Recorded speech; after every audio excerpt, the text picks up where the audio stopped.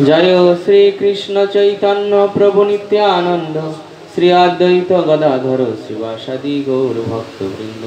हरे कृष्ण कृष्ण कृष्ण हरे हरे, हरे राम राम राम हरे हरे। हरे कृष्ण। ओम नमो भगवते वासुदेवाय। ओम नमो भगवते वासुदेवाय। ओम नमो भगवते वासुदेवाय।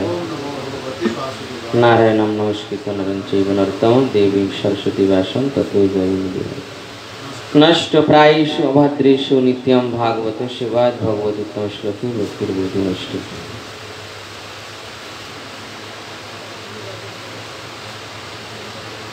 श्रीमद् भागवतम प्रथम स्कंद तृतीय अध्याय। श्रीकृष्ण हच्छेन समस्त अवतारेर उत्स। चतुर्विंशति श्लोक 24 नम्बर श्लोक।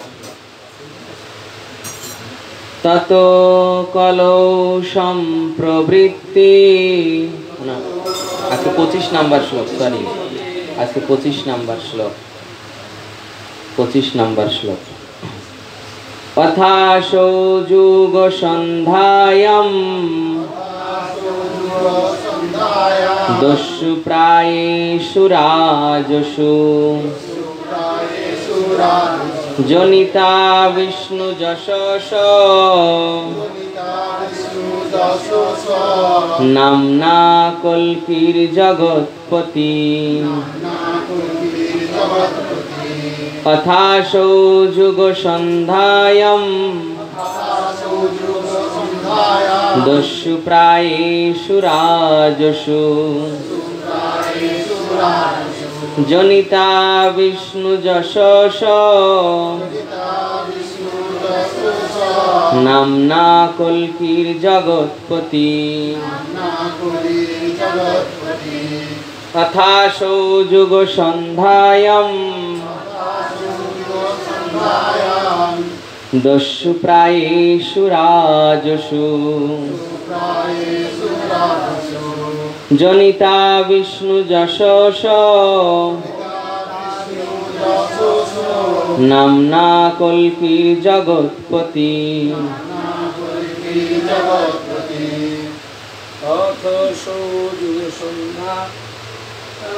अथासो युग संध्यायां दस्यु प्रायेषु राजसु जनिता विष्णु जशस नाम्ना कल्किर्जगत्पति। अथासो युग संध्यायां दस्यु प्रायेषु राजसु जनिता विष्णु जशस नाम्ना कल्किर्जगत्पति। अथासो युग संध्यायां दस्यु प्रायेषु राजसु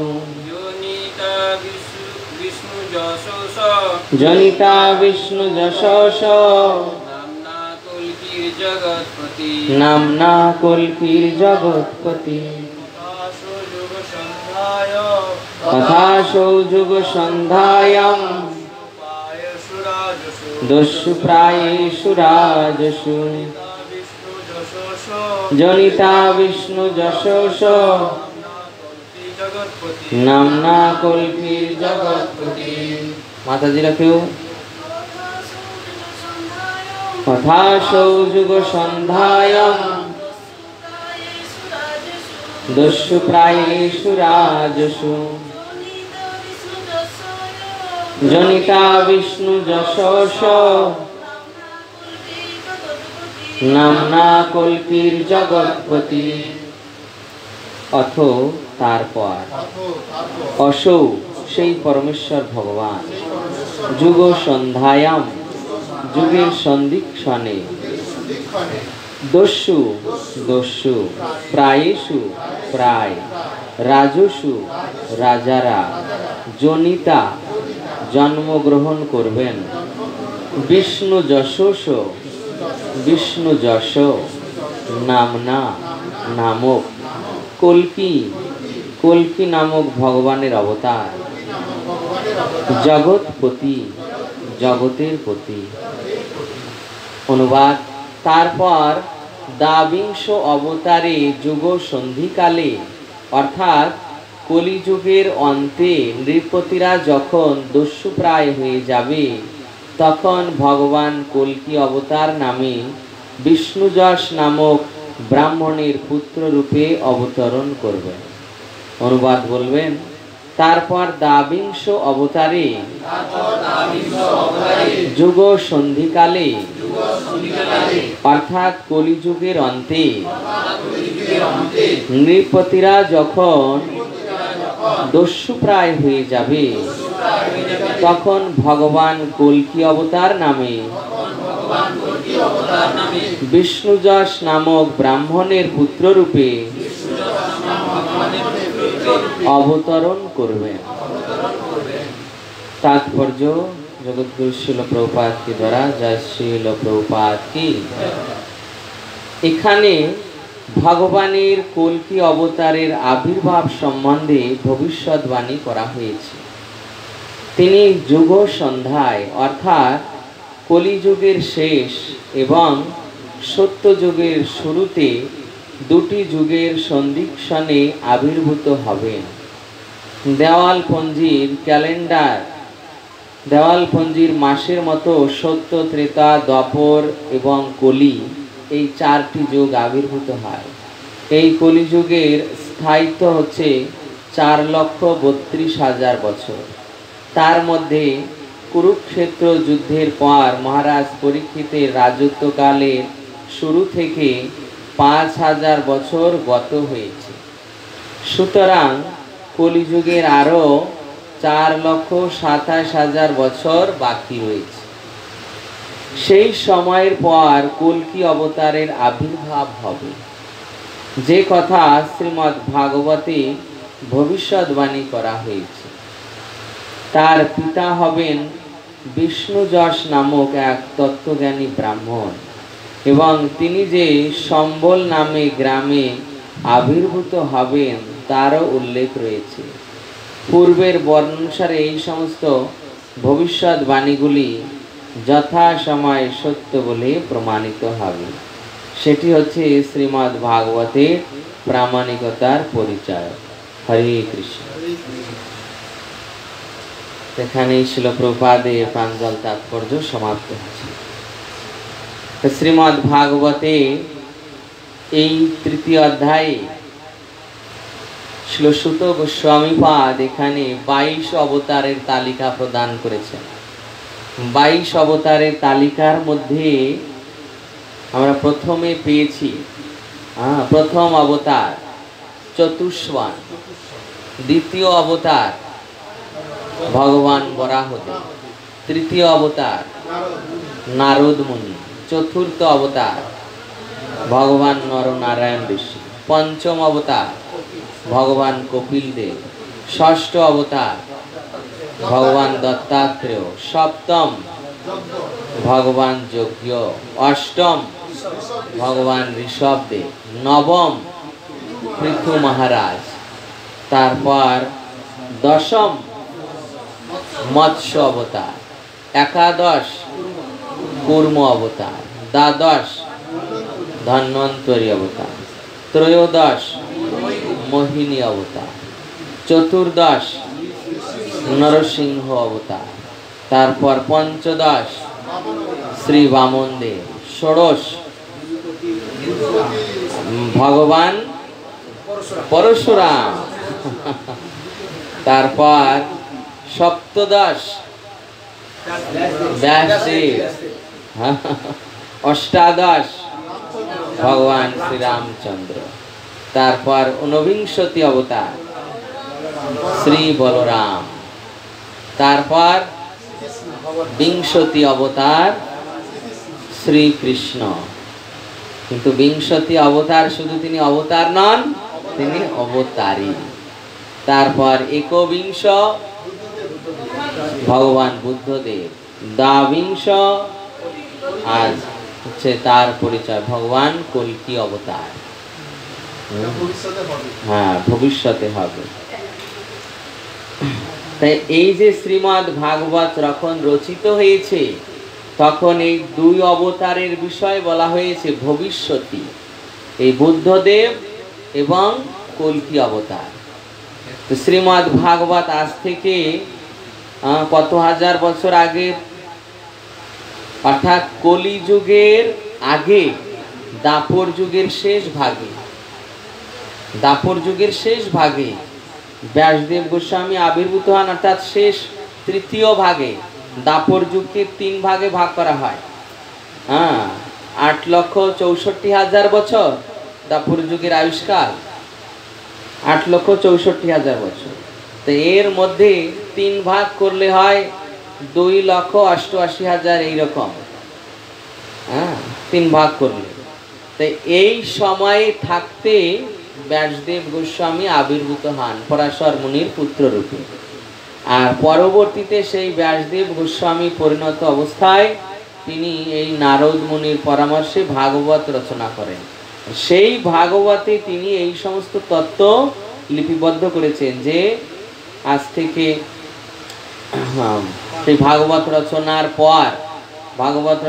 পর যখন কলিযুগে, যখন ব্রাহ্মণগণ, মানে ব্রাহ্মণ নয়, যারা মূর্খ বা বেদ বিদ্বেষী বা বেদের নাম করে যারা গো হত্যা করত, পশু বলি দিত, তাদের এই দুরবস্থা দেখে তাদেরকে সম্মোহিত করার জন্য ভগবান শ্রী বুদ্ধদেব আজ থেকে প্রায় 2600 বছর পূর্বে আবির্ভূত হয়েছিলেন। আর ভাগবত তারও অনেক প্রায় 5,500 বছর পূর্বে, 5,500। সেই 5,500 থেকে 2600 বছর বাদ দিলে যত থাকে, তো এই ব্যবধানে ভাগবত রচিত হয়েছে। তো ওই সময়ে ভবিষ্যৎবাণী করা হয়েছে যে বুদ্ধদেব ভবিষ্যতে আবির্ভূত হন। বুদ্ধদেব অলরেডি হয়ে গিয়েছেন, আর এখন আর একজন অবতার বাকি আছে, তিনি হচ্ছেন ভগবান কল্কির অবতার। তার সম্বন্ধে বলা হচ্ছে যে যুগ সন্ধিকালে, যুগ সন্ধিকালে মানে সন্ধিক্ষণ কাকে বলা হয়? সন্ধিক্ষণ, শেষ একটা শুরু, সাম্যাবস্থা। যেমন দিনের শেষ রাতের শুরু, এই যে সন্ধিক্ষণ। গোধূলি লগ্ন, গোধূলির সময়। এই রকম কলিযুগের শেষ ভাগ, সত্যযুগের শুরুর ভাগ। কলিযুগ থাকতে থাকতে এই সময় ভগবান কোথায়? হিমালয়ের পাদদেশে সম্বল নামক গ্রামে বিষ্ণু যশ নামক ব্রাহ্মণের পুত্র রূপে আবির্ভূত হবেন। তিনি কি করবেন? কি করবেন তিনি?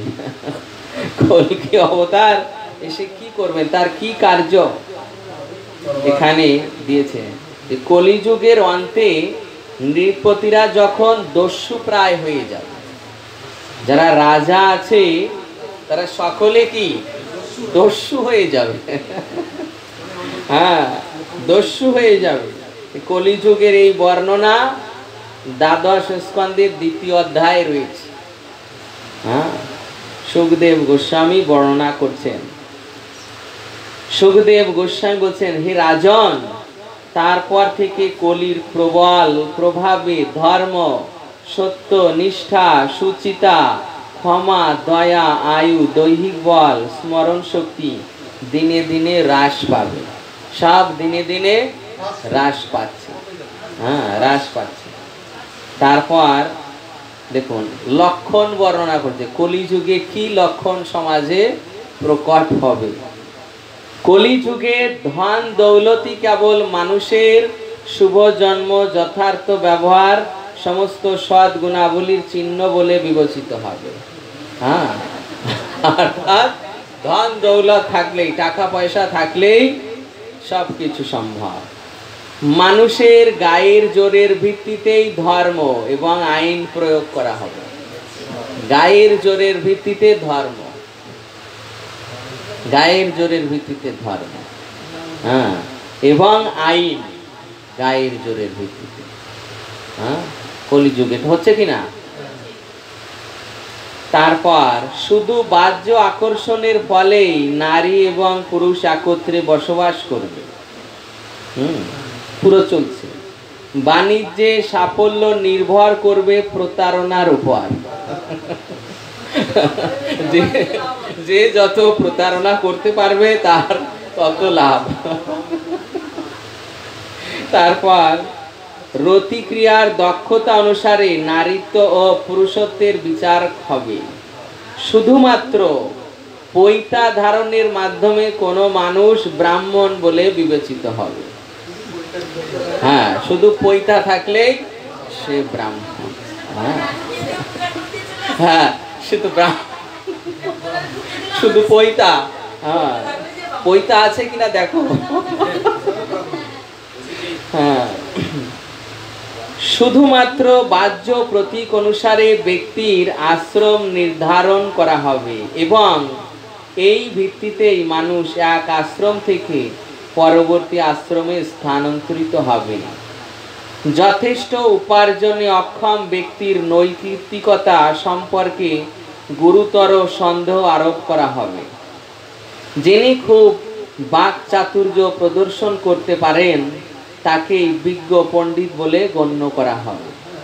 হ্যাঁ, যে যত বাকচাতুর্য ছলনা কপটতা করবে তাকেই পণ্ডিত বলে মানা হবে। কোন মানুষের হাতে যদি টাকা না থাকে তাহলে তাকে অসাধু বলে গণ্য করা হবে। কলিযুগের লক্ষণ। হ্যাঁ, যদি হাতে টাকা না থাকে তাহলে অসাধু। তারপর ভণ্ডামিকে গুণ বলে স্বীকৃতি দেওয়া হবে। যে যত ভণ্ডামি করতে পারে। শুধুমাত্র মৌখিক স্বীকৃতির ভিত্তিতে বিবাহ অনুষ্ঠিত হবে। মৌখিক স্বীকৃতির ভিত্তিতে কোনো মাঙ্গলিক ক্রিয়া আর থাকবে না। হ্যাঁ, এটা হয়ে গেছে। মানুষ মনে করবে যে শুধুমাত্র স্নান করলেই তিনি জনসমাজে উপস্থিত হওয়ার যোগ্য হয়েছেন। হ্যাঁ, শুধুমাত্র স্নান, কোনো মন্ত্র, কোনো তিলক ধারণ আদি কোনো কিছুর বালাই নেই। দূরে অবস্থিত জলাশয়কেই তীর্থরূপে গণ্য করা হবে। তীর্থ হবে কি? জলাশয়, দূরে অবস্থিত। হ্যাঁ, দীঘা। হ্যাঁ, এইরকম মানুষের কেশ বিন্যাসকেই সৌন্দর্য বলে মনে করা হবে। চুলের কে কত ডিজাইন করতে পারে, এখন শুরু হয়ে গেছে। কত প্রকার কাটিং শুরু হয়েছে। হ্যাঁ, উদর পূর্তি হবে জীবনের লক্ষ্য। উদর পূর্তি মানে পেট ভরাই জীবনের লক্ষ্য। ধৃষ্ট ব্যক্তিকে সত্যনিষ্ঠ বলে স্বীকার করা হবে। ধৃষ্ট ব্যক্তি মানে সে যে অত্যন্ত কপটতা, অত্যন্ত চালাক, তাকেই সত্যনিষ্ঠ বলে স্বীকার করা হবে। পরিবার ভরণ পোষণে সক্ষম ব্যক্তিকে সুদক্ষ বলে গণ্য করা হবে। হ্যাঁ, যে পরিবার মেনটেন করে দেবে তাকেই সুদক্ষ বলে গণ্য করা হবে। শুধুমাত্র খ্যাতি অর্জনের জন্যই ধর্ম অনুষ্ঠান করা হবে। হ্যাঁ, ধর্ম অনুষ্ঠান করা হবে মাত্র খ্যাতি অর্জনের জন্য। কি আমার ভক্তি হবে কি হবে না, কি নিয়ম অনুসারে মানছি নাকি অনাচার করছি, কোনো বালাই নেই। হ্যাঁ, লোক সমাজে প্রতিষ্ঠা হবে, লাইটিং হবে। হ্যাঁ, রাস্তায় বড় বড় লাইটিং হবে, গেট হবে, আলোকসজ্জা হবে, বিভিন্ন প্যান্ডেল হবে। হ্যাঁ, মাইক বাজবে, তারপর সিনেমার গান বাজবে। হ্যাঁ, এই সব হবে। তো এ যে করতে পারবে সেই কি ধর্ম অনুষ্ঠান করছে বলে খ্যাতি অর্জন করবে। এইভাবে পৃথিবী যখন দুষ্ট প্রজাদের যারা জনাকীর্ণ হয়ে উঠবে তখন সমাজের বিভিন্ন বর্ণের মানুষের মধ্যে যিনি নিজেকে সবচেয়ে শক্তিশালী প্রদর্শন করতে পারবেন তিনি রাজনৈতিক ক্ষমতা লাভ করবেন। জোর যার মূল্য তার, কথা আছে না? তো ঠিক এইরকম যে যিনি লোকবল বাড়াবে, গুন্ডা বদমাশ এগুলো পুষবে, তারাই সেই ক্ষমতা লাভ করবে। এখন গায়ের জোর আছে। ওই সমস্ত লোভী নিষ্ঠুর দস্যু স্বভাব রাজারা প্রজাদের স্ত্রী ও সম্পত্তি অপহরণ করবে এবং প্রজারা পর্বত জঙ্গলে পলায়ন করবে। হ্যাঁ, যারা কি রক্ষক, যারা রক্ষক তারাই অপহরণ করবে, তারাই সর্বস্ব লুট করবে। প্রজারা কি ভয়ে এই যে পর্বত জঙ্গলে পলায়ন করবে। নিরীহ প্রজাদের ভয়ে পর্বতে জঙ্গলে গুহায় পলায়ন করতে হবে। কেননা যারা রক্ষা করবে, যারা আশ্রয় দিবে, তারাই যদি সর্বস্ব লুটতে থাকে, শুরু হয়ে গেছে। অতিরিক্ত কর এবং দুর্ভিক্ষের দ্বারা পীড়িত হয়ে মানুষ শাক পাতা, বৃক্ষমূল, মাংস, বন্যমধু, ফলমূল, ফলের বীজ খেতে শুরু করবে। খরায় পীড়িত হয়ে তারা পূর্ণরূপে ধ্বংস হবে। দেখুন, সব বন্য জিনিস গ্রহণ করবে, কারণ লোকালয়ে থাকতে পারবে না। লোকালয়ে কি রাজাদের উৎপাত, যারা প্রশাসনিক বিভাগে রয়েছে তাদের উৎপাত। সেই জন্য মানুষ ওই বন জঙ্গলে গিয়ে এই বন্য শাক, বন্য ফলমূল, মধু, ফলের বীজ এগুলো খেতে থাকবে আর খরায় পীড়িত হবে।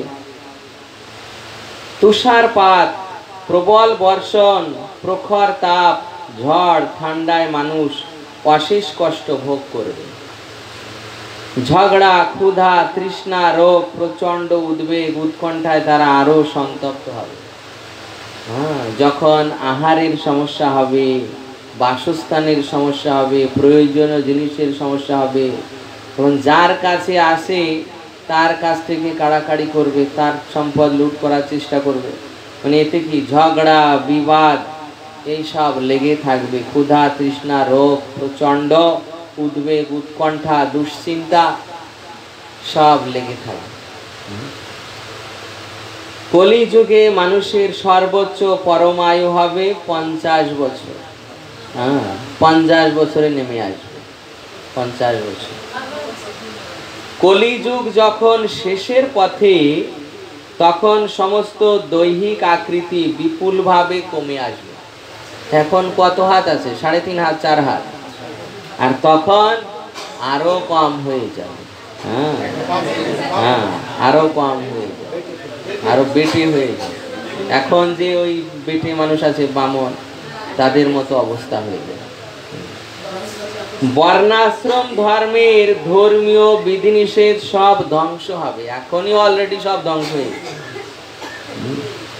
মানব সমাজে বৈদিক পন্থা সম্পূর্ণরূপে বিস্মৃতির অতল তলে তলিয়ে যাবে। তথাকথিত ধর্মগুলি হবে প্রধানত নাস্তিক্যবাদী। আর যে ধর্ম সফলতা লাভ করবে তারা হবে কি? সব নাস্তিক্যবাদী। মানে কি? যারা ভগবানকে মানে না। ভগবানকে মানার দরকার নেই, ভগবানকে মানার দরকার নেই। রাজারা হবে দস্যু তস্কর প্রায়। রাজারা মানে মন্ত্রী, মিনিস্টার আদি, যারা আছে, শাসন কার্য যারা করবে তারা কি? সব দস্যু প্রায় হয়ে যায়। এবং চৌর্য বৃত্তি তাদের গুণ। দেখুন, দস্যু প্রায় তো হবে, তার সঙ্গে আরো গুণাবলী রয়েছে। চৌর্য বৃত্তি মানে জনগণের অর্থ কিভাবে চুরি করা যায়। মিথ্যা ভাষণ, কিভাবে মিথ্যা ভাষণ করা যায়। অনাবশ্যক হিংসা হবে মানুষের পেশা। তাহলে মানুষের পেশাই হয়ে যাবে কি? হিংসা করা। সমস্ত বর্ণের মানুষ নিম্নতম শূদ্র স্তরে অধঃপতিত হবে। তখন আর কোনো ব্রাহ্মণ ক্ষত্রিয় অবশ্য থাকবে না, সব শূদ্র, সব শূদ্র। গাভীগুলি হবে প্রায় ছাগলের মতো। গাভীরা ছাগলের মতো হয়ে যাবে। আশ্রম তপবনগুলির সঙ্গে জড়বাদীদের ঘর বাড়ি ঘরের কোনো পার্থক্য থাকবে না। মানে কি, আশ্রম তপবন সব জড় মানুষের আড্ডাখানা হয়ে যাবে। আশ্রম, মন্দির, মঠ, তপবন কি হয়ে যাবে? জড়বাদীদের আশ্রয়, আড্ডাখানা হয়ে।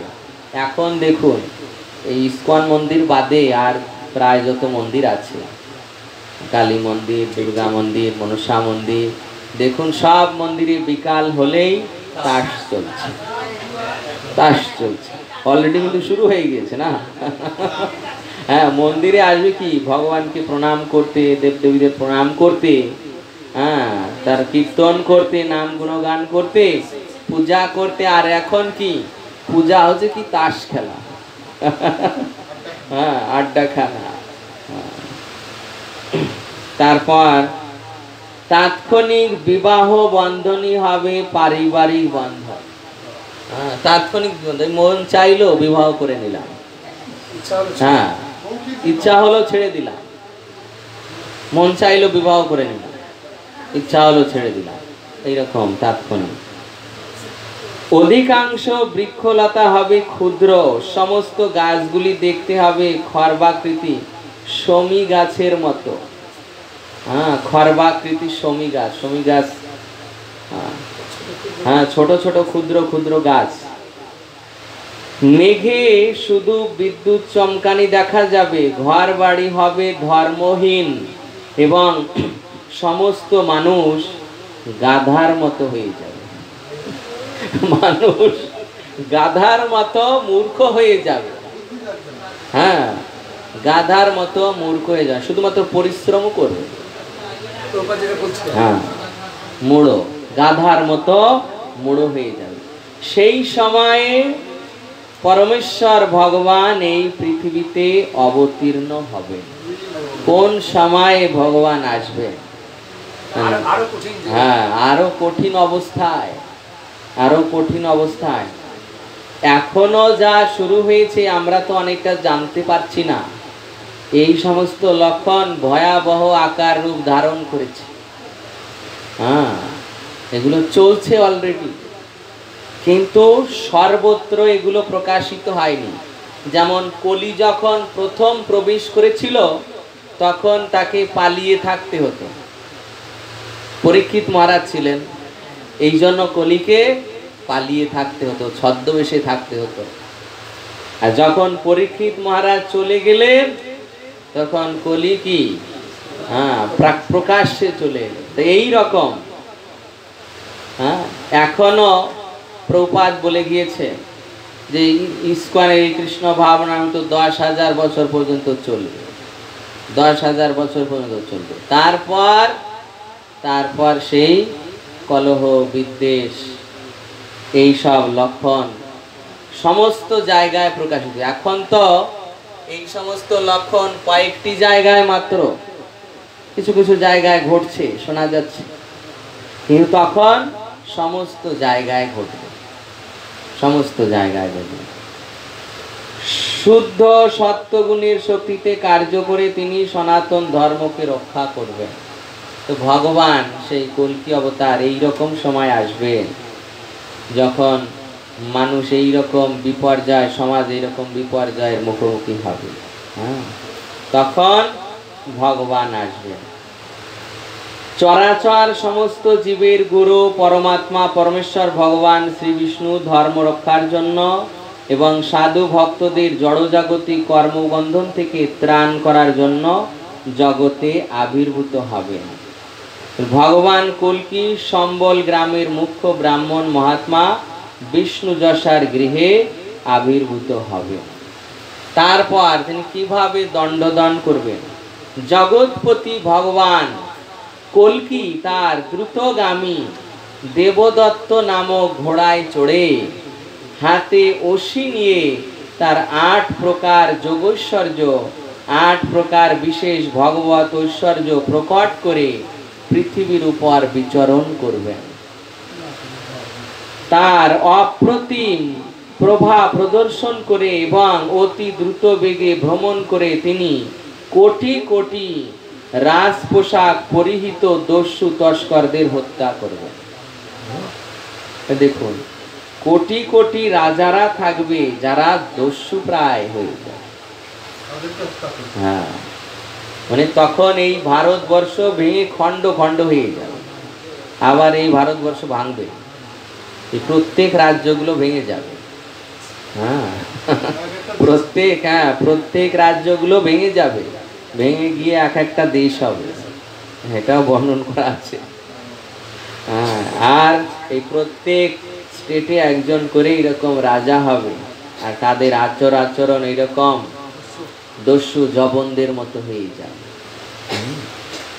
তারা কেবল কি রাজ পোশাক পরিহিত থাকবে, রাজা নয়, দস্যু। দস্যু রাজাগণ নিহত হলে পুরবাসী এবং জনপদবাসীরা ভগবান বাসুদেবের অঙ্গরাগ তথা চন্দন লেপনের অতি পবিত্র সুগন্ধ বহনকারী বায়ুর গন্ধ অনুভব করবেন এবং এর ফলে তাদের মন দিব্যভাবে পবিত্র হয়ে উঠবেন। তার এরপর যখন ভগবান এই সমস্ত রাজবেশী দস্যু তস্করদের বিনাশ করবেন, তখন আবার তার অঙ্গের গন্ধে বাকি যারা থাকবে তারা পরবর্তীতে আবার ধর্মপ্রাণ হয়ে যাবে এবং পুনরায় সত্যযুগ শুরু হবে। 29 নাম্বার চতুর্যুগের সত্যযুগ শুরু হবে। 28 নাম্বার যুগ চতুর্যুগ সমাপ্ত হবে। 28 নাম্বার চতুর্যুগ সমাপ্ত হবে। এরপর 29 নাম্বার চতুর্যুগ শুরু হবে, তার সত্যযুগ 29 নাম্বারে। তখন এই সমস্ত কোনো পরিবর্তন হবে না, মানে ব্রহ্মাণ্ডের লোকসভায় যারা আছে, মনু মহারাজের পদ, বর্তমান স্বয়ম্ভু ওই বৈবস্বত মনু আছে, তিনি পরিবর্তন হবেন না, কারণ তার 29 নাম্বার চতুর্যুগ চলছে। এই রকম ভাবে তার 71 নাম্বার চতুর্যুগ সমাপ্ত হওয়ার পর কিছু দিন অতিবাহিত হবে, তারপর এই 6টা আসন সমাপ্ত হবে, ওই মনু মহারাজ পদ থেকে বিচ্যুত হবে। তারপর 8ম মনু সাবর্ণী মনু আসবে। হ্যাঁ, তো এইভাবে ব্রহ্মাণ্ডের শাসন ব্যবস্থা। দেখুন, তাহলে কলি যুগে এইরকম দুর্দশার সম্মুখীন আমাদের হতে হবে। দিন গেলেই সব এই লক্ষণ শোনা যাচ্ছে। যারা রক্ষক তারা ভক্ষণ করছে, যারা আশ্রয় দেবে তারাই তাদের আশ্রয় থেকে বঞ্চিত করছে, তারাই তাদের সব থেকে বড় শত্রু হয়ে দাঁড়িয়েছে। হ্যাঁ, যাদেরকে আশ্রয় হিসাবে যারা তাদের আশ্রয় নিয়েছিল, আশ্রয়দাতা, অথচ সেই তাদের সঙ্গে প্রতারণা করবে। হ্যাঁ, যে রক্ষক সেই বক্ষণ করবে। মিথ্যা বাক্য ভাষণ, দস্যু বৃত্তি, এই হবে প্রশাসনিক বিভাগের একেবারে কি মানে লক্ষণ, যেটা স্পষ্ট রূপে প্রকাশিত হবে। কথায় কথায় মিথ্যা ভাষণ, দুর্নীতি, ভণ্ডামি, চৌর্যবৃত্তি, মিথ্যা ভাষণ, হিংসা আদি এই সমস্ত অপগুণে গুণান্বিত হবে এবং তারাই সমাজে প্রতিষ্ঠা পাবে, লোকবল বাড়াবে, সাধারণ নিরীহ লোকদের প্রতারণা করবে বা জোর জবরদস্তি করে অপহরণ করবে, লুণ্ঠন করবে ধন সম্পদ, স্ত্রী আদি। লোকজন বনে, পাহাড়, গুহায়, অরণ্যে গিয়ে বিচরণ করতে বাধ্য হবে। সরকার এদিকে চুরি করছে আর ওদিকে ট্যাক্স বাড়াচ্ছে। হ্যাঁ, এদিকে চুরি করবে, ওদিকে ট্যাক্স বাড়াবে, জনগণ কোথায় যাবে? বাধ্য হয়ে পাহাড় পর্বতে অরণ্যে আশ্রয় নিতে হবে। গুফায়, গুফায় কি বন্য হিংস্র সিংহ ভল্লুক এরা থাকবে, আর না সেখানে মানুষ তাদের গিয়ে থাকতে হবে, বন্য জীবন যাপন করতে। হ্যাঁ, ঘর গাড়ি ছেড়ে দিতে হবে। কেননা কারণ ঘর বাড়িতে জীবন যাপন করবে কিভাবে? জীবন যাপন করবে কিভাবে? কেননা এই যে রাজারা দস্যু প্রায় হয়ে যাবে, হ্যাঁ, তাদের স্বভাবই এমন হয়ে যাবে, অপরের স্ত্রী অপরের ধন সম্পদ কিভাবে লুণ্ঠন করবে, উপভোগ করবে, এই সব চিন্তা থাকবে। এই জন্য সাধারণ ধর্মপ্রাণ মানুষ তারা লোকালয় থাকে, লোকালয় থাকে। তো এই রকম অবস্থা যাতে আমাদের দেখতে না হয়, এই রকম অবস্থা যাতে আমাদের দেখতে না হয়, যে চোখের সামনে কিভাবে অনাচার করছে, ব্যভিচার করছে, অসহায় ব্যক্তিকে নির্যাতন করছে, এগুলো যাতে দেখতে না হয়, এই জন্য এই আগে থেকেই ভগবত ভজন করে ভগবত ধামে ফিরে যেতে হবে। অন্যথায় আবার যদি ফিরে আসতে হয় যে আমি এই ভগবত ভক্তিতে গুরুত্ব দিলাম না, আমি কেবল লোক দেখানো পূজা পার্বণ ধর্ম করছি, পুণ্য করছি, সদ্গুরুর আশ্রয় গ্রহণ করলাম না, দীক্ষা নিলাম না, তাহলে ওই কিছুকাল স্বর্গলোকে থাকার পর আবার এই জগতে আসতে হবে মানুষ হয়ে। যদি আমি এই কলিযুগের মধ্যে এই রকম অবস্থায় আমাকে আসতে হয়, তাহলে ওই অবস্থার মুখোমুখি হতে হবে, ভয়ঙ্কর অবস্থা। যা শোনা যায় না, চোখে দেখা যায় না, তাই আমাকে শুনতে হবে, তাই আমাকে দেখতে হবে, তাই আমাকে সহ্য করতে হবে। কত নির্যাতন হবে, কত অনাচার হবে, ব্যভিচার হবে, এই সব যাতে আমাকে না দেখতে হয়, না শুনতে হয়, এই জন্য আমাদের চেষ্টা করতে হবে ভগবত ভজন করে ভগবত ধাম ফিরে যাওয়া। আর আজকে বিশেষ তিথি, একাদশী। কি একাদশী? পাণ্ডবা নির্জলা একাদশী। সঙ্গে সঙ্গে আবার ত্রিস্পর্শা মহা দ্বাদশী। ত্রিস্পর্শা মহা দ্বাদশী। দেখুন, আমরা এখনই মাহাত্ম্য শ্রবণ করি। ত্রিস্পর্শা মহা দ্বাদশী। প্রথমে একাদশী, মানে একাদশীও থাকবে, তারপর সমস্ত দিন দ্বাদশী, দ্বাদশীও লাগবে, আবার রাত্রি শেষে ত্রয়োদশী লেগে যাবে। রাত্রি শেষ, রাত্রি ভোর রাতে ত্রয়োদশী লেগে যাবে। ত্রয়োদশী লেগে যাবে। এই জন্য এই একাদশীর নাম হচ্ছে ত্রিস্পর্শা মহা দ্বাদশী। ত্রিস্পর্শা অর্থাৎ ত্রয়োদশী লাগছে বলেই আগামীকাল পানিহাটি চিড়াদধি মহোৎসব। ত্রয়োদশী তিথিতে এই চিড়াদধি মহোৎসব হয় পানিহাটিতে। রঘুনাথ দাস গোস্বামী দণ্ড মহোৎসব, পানিহাটি চিড়াদধি মহোৎসব আগামীকাল। যেহেতু এই ত্রিস্পর্শা হচ্ছে, এর মহিমা বর্ণন করছে। শ্রীহরির বিশেষ প্রিয় এই মহাপুণ্য তিথিতে সযত্নে উপবাস করা কর্তব্য। এই ব্রত পারায়ণ ত্রয়োদশীতে করতে হয়। পদ্ম পুরাণে শ্রী সনত কুমার বেদব্যাস সংবাদে এই ব্রতের মাহাত্ম্য বর্ণন করা হয়েছে। সনত কুমার বললেন, সর্বপাপ বিনাশানী এই ত্রিস্পর্শা মহাব্রত সকলেরই পালন করা উচিত। চক্রধারী ভগবান বিষ্ণু ক্ষীর সমুদ্রে শিব, ব্রহ্মা ও আমার কাছে এই ব্রত সম্পর্কে বলেছিলেন। কে বলেছিলেন? ক্ষীরোদকশায়ী বিষ্ণু। কার কাছে? ব্রহ্মার কাছে, শিবের কাছে এবং সনত কুমারের কাছে। সেই সনত কুমার এখন বলছেন, জড় বিষয় অত্যন্ত আসক্ত ব্যক্তিও যদি এই ব্রত পালন করে তবে তারাও মুক্তি লাভের যোগ্য হয়। হে মুনিবার, বারাণসীতে ও প্রয়াগে মৃত্যু হলে এবং গোমতীতে স্নান করলে মানুষের মুক্তি লাভ হয়, কিন্তু 30 পর্ষা ব্রতে কেবল উপবাসের ফলে গৃহে থেকে এই মুক্তি লাভ হয়। গৃহে থেকে।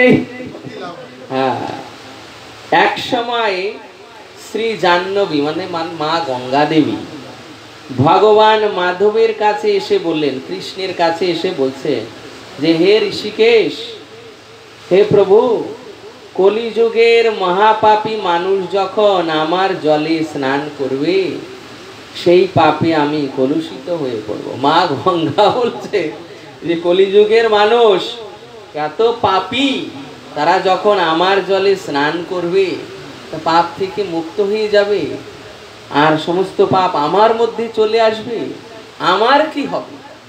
হ্যাঁ, এ থেকে পরিত্রাণের উপায় কি? তখন শ্রী মাধব বললেন, হে গঙ্গে, সর্বকলুষ বিনাশী এই 30 পর্ষা ব্রত তুমি পালন করো। দেখুন, কৃষ্ণ বলছেন গঙ্গা দেবীকে যে তুমি তোমার কলুষ দূর করার জন্য এই 30 পর্ষা মা দ্বাদশী পালন করো। হ্যাঁ, যে গঙ্গা দেবী সকলের পাপ বিনাশ করে আর তিনিও এই 30 পর্ষা মা দ্বাদশী পালন করছে। ভগবানের নির্দেশে গঙ্গা দেবী এই 30 পর্ষা ব্রত পালন করে কলির কলুষ থেকে মুক্ত হন। দেখুন, মা গঙ্গা পর্যন্ত এই দ্বাদশী 30 পর্ষা মহা দ্বাদশী করছেন। হে মুনিবার, বিষয় অনুরাগী ব্যক্তি কিংবা বিষয় অনাসক্ত উভয়ের পক্ষে মুক্তি লাভ করা কঠিন, তাই মুক্তিদানকারী এই 30 পর্ষা ব্রতের অনুষ্ঠান করা কর্তব্য। আর সঙ্গে সঙ্গে এটা হচ্ছে কি পাণ্ডবা নির্জলা একাদশী। হ্যাঁ, একদিকে কি 30 পর্ষা মহা দ্বাদশী, দ্বাদশীর ফল প্লাস পাণ্ডবা নির্জলা একাদশীর ফল। জ্যৈষ্ঠ শুক্ল পক্ষের এই নির্জলা একাদশী ব্রত সম্পর্কে ব্রহ্ম বৈবর্ত পুরাণে শ্রী ভীমসেন ব্যাস সংবাদে বর্ণিত হয়েছে। মহারাজ যুধিষ্ঠির বললেন, হে জনার্দন, যুধিষ্ঠির মহারাজ শ্রীকৃষ্ণকে বলছেন, হে জনার্দন, আমি অপরা একাদশীর সমস্ত মাহাত্ম্য শ্রবণ করলাম।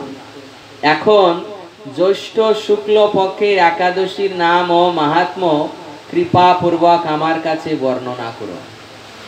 এই জ্যৈষ্ঠ শুক্লা পক্ষের এই একাদশীর কি মহিমা? শ্রীকৃষ্ণ বললেন, এই একাদশীর কথা মহর্ষি ব্যাসদেব বর্ণনা করবেন, কেননা তিনি সর্বশাস্ত্রে অর্থ তত্ত্ব পূর্ণরূপে জানেন। ভগবান বলতে পারতেন কিন্তু বললেন না, তিনি ব্যাসদেবকে দিয়ে বলাচ্ছেন, কেননা সকলে এই শাস্ত্রের আচার্য রূপে ব্যাসদেবকে বিশ্বাস করে, তাই ব্যাসদেবকে দিয়ে বলাচ্ছেন।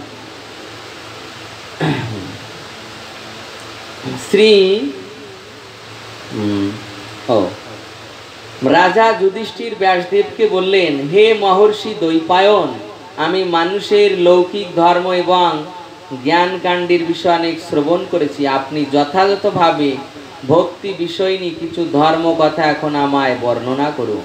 শ্রী ব্যাসদেব বললেন, হে মহারাজ, তুমি যেসব ধর্ম কথা শুনেছ এই কলিযুগের মানুষের পক্ষে সে সমস্ত পালন করা অত্যন্ত কঠিন।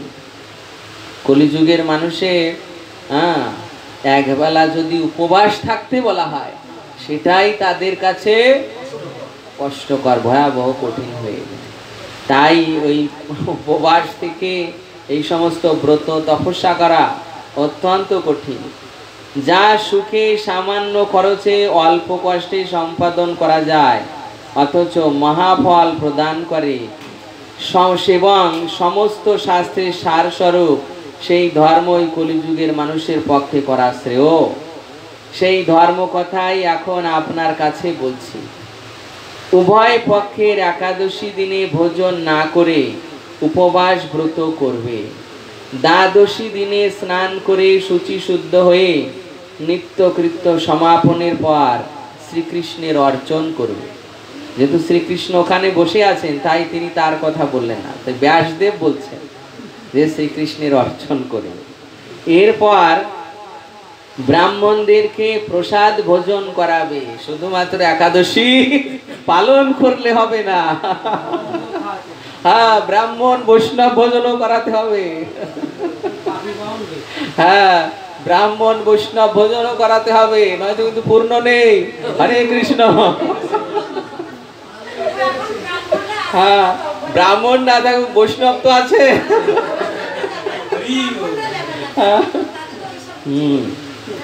এরপর ব্রাহ্মণ বৈষ্ণবদের প্রসাদ ভোজন করাবে। দেখুন এরপর নিয়ম বলছে যে অশৌচা দিতেও এই ব্রত কখনো ত্যাগ করবে না।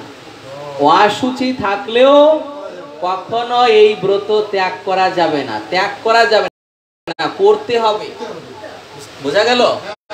কখনো এই ব্রত ত্যাগ করা যাবে না, করতে হবে। কি বলছে? অশৌচা দিতেও এই ব্রত কখনো ত্যাগ করবে না। যে আমার অশুচি পড়েছে, বাবা কি মা মারা গিয়েছে, আর অশুচি অবস্থা হয়েছে, আমি এখন একাদশী করতে পারবো না, এই রকম কোনো অজুহাত চলবে না, এইরকম কোনো অজুহাত চলবে না। একাদশী পড়েছে মানে সব কিছু ত্যাগ করে একাদশী করতে হবে। যে সকল ব্যক্তি স্বর্গে যেতে চায় তাদের সারা জীবন এই ব্রত পালন করা উচিত। পাপ কর্মে রত ও ধর্মহীন ব্যক্তিরাও যদি এই একাদশী দিনে ভোজন না করে তবে তারা যম যাতনা থেকে রক্ষা পায়। দেখুন, পাপী ব্যক্তিরাও যদি এই একাদশী পালন করে তাদেরও আর যম যাতনা হবে না। শ্রী ব্যাসদেবের এসব কথা শুনে গদাধর ভীমসেন অশ্বত্থ পাতার মতো কাঁপতে কাঁপতে বলতে লাগলেন, হে মহাবুদ্ধি পিতামহ। ব্যাসদেবকে বলছেন ভীম, যে মাতা কুন্তী, দ্রৌপদী, ভ্রাতা যুধিষ্ঠির, অর্জুন, নকুল, সহদেব এরা কেউই একাদশীর দিনে ভোজন করে না, মানে সকলে একাদশী পালন করে।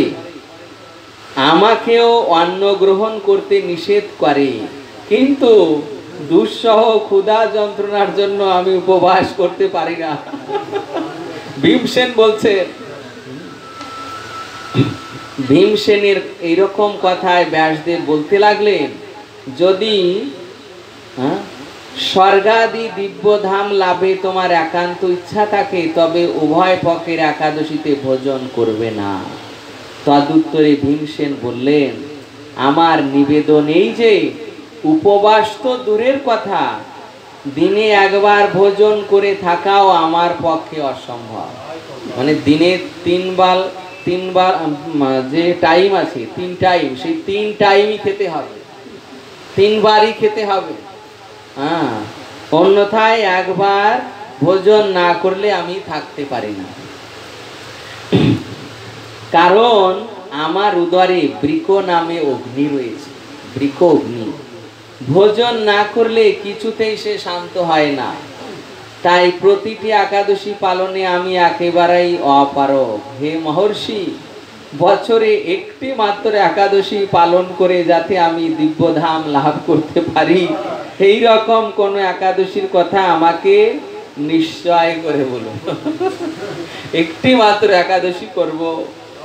তখন ব্যাসদেব বললেন, জ্যৈষ্ঠ মাসের শুক্ল পক্ষের একাদশী তিথিতে জলপান পর্যন্ত না করে সম্পূর্ণ উপবাস থাকবে। জলপান পর্যন্ত করা যাবে না। তবে প্রশ্ন হয়, তোকে আসমন করায়, এখানে বলে দিচ্ছে, তবে আসমনে দোষ হবে না। এখানে বলে দিয়েছেন, আসমনে দোষ হবে না। ওই দিন অন্নাদি গ্রহণ করলে ব্রত ভঙ্গ হয়। তাহলে ওই দিন অন্ন, ওই যে রবি শস্য আদি, চাল, ডাল, গম, তেল, বীজ, ভুট্টা, সরিষা, এগুলো গ্রহণ করা যাবে না। চরণামৃত যদি চরণামৃত যদি মধু না দেওয়া থাকে তাহলে মাথায় নিতে হবে, মাথায় নিতে হবে ওই দিন। হ্যাঁ, চরণামৃত মাথায় নিতে হবে। একাদশীর দিন সূর্যোদয় থেকে দ্বাদশীর দিন সূর্যাস্ত পর্যন্ত জলপান বর্জন করলে অনায়াসে 12টি একাদশীর ফল লাভ হয়। বছরের অন্যান্য একাদশী পালনে অজান্তে যদি কখনো ব্রত ভঙ্গ হয়ে যায় তাহলে এই একটি মাত্র একাদশী পালনে সেই সব দোষ দূর হয়ে যায়। হ্যাঁ, বুঝতে পেরেছেন? অন্য একাদশীতে যদি কোনো দোষ হয় সেই একাদশী পালন করলে সেই দোষ কেটে যায়। দ্বাদশী দিনে ব্রাহ্ম মুহূর্তে স্নানাদি কার্য সম্পন্ন করে শ্রীহরির পূজা করবে। সদাচারী ব্রাহ্মণদের বৈষ্ণবদের বস্ত্রাদি দান সহ ভোজন করিয়ে আত্মীয় স্বজন সঙ্গে নিয়ে ভোজন করবে। তাহলে দেখুন, শুধু শুধু ওই উপবাস নয়, যারা গৃহস্থ আছে শুধু উপবাস নয়, উপবাস শুধু করলে পূর্ণতা হলো না। ব্রাহ্মণ বৈষ্ণবদের বস্ত্রদান, তারপর ভোজন করানো, প্রসাদ ভোজন করানো, হ্যাঁ, অন্নদানও করতে হবে। এইরূপ একাদশী ব্রত পালনে যে প্রকার পুণ্য সঞ্চিত হয় তা এখন শ্রবণ করো। কি পুণ্য হয়! সারা বছরের সমস্ত একাদশীর ফল এই একটি মাত্র ব্রত উপদেশে লাভ করা যায়। সারা বছরের ব্রত উপবাসের ফল।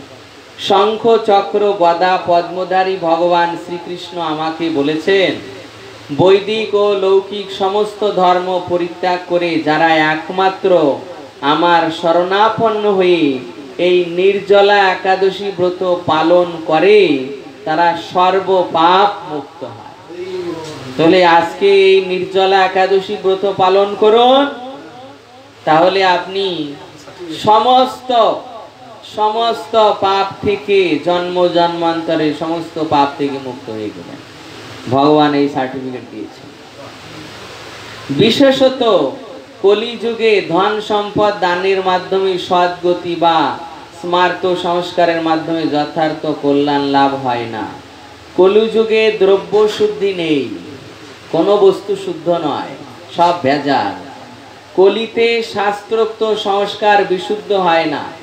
কলিযুগে এই যে ব্রাহ্মণ আদি দিয়ে যে সংস্কার আদি যজ্ঞ করা হয়, কোনো কিছু বিশুদ্ধ নয়। তাই বৈদিক কর্ম ধর্ম কখনো সুসম্পন্ন হতে পারে না। হে ভীমসেন, তোমাকে বহু কথা বলার আর কি প্রয়োজন? তুমি উভয় পক্ষের একাদশীতে ভোজন করবে না। যদি তাতে অসমর্থ হও তবে জ্যৈষ্ঠ মাসের শুক্ল পক্ষের একাদশীতে অবশ্যই নির্জলা উপবাস করবে। এই একাদশী ব্রত ধন ধান্য পুণ্যদায়িনী। যমদূতগণ এই ব্রত পালনকারীকে মৃত্যুর পরও স্পর্শ করতে পারে না। কি? যমদূতগণ স্পর্শ করবে না। পক্ষান্তরে বিষ্ণুদূতগণ তাকে বিষ্ণু লোকে নিয়ে যাবে।